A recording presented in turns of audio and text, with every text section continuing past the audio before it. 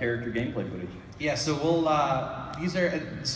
ahead and roll the clip. What you guys are gonna see right now is Hulkbuster and Ultron inside of the Battlegrounds playset.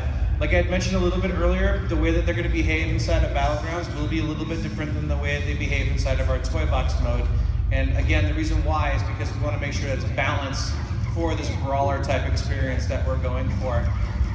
In terms of different moves and abilities, Ultron, I like playing with a lot because he actually has the ability to fly, but then also at the same time can do a pretty powerful ranged attack.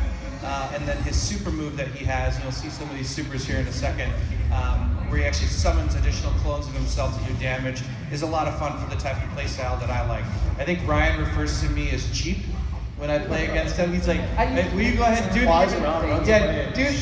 do the imitation, Ryan? I use a different term that I probably can't say here, but yes, you can't say it here.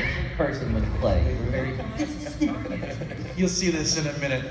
So yeah, that's a little bit with Ultron, and then in terms of Hulkbuster,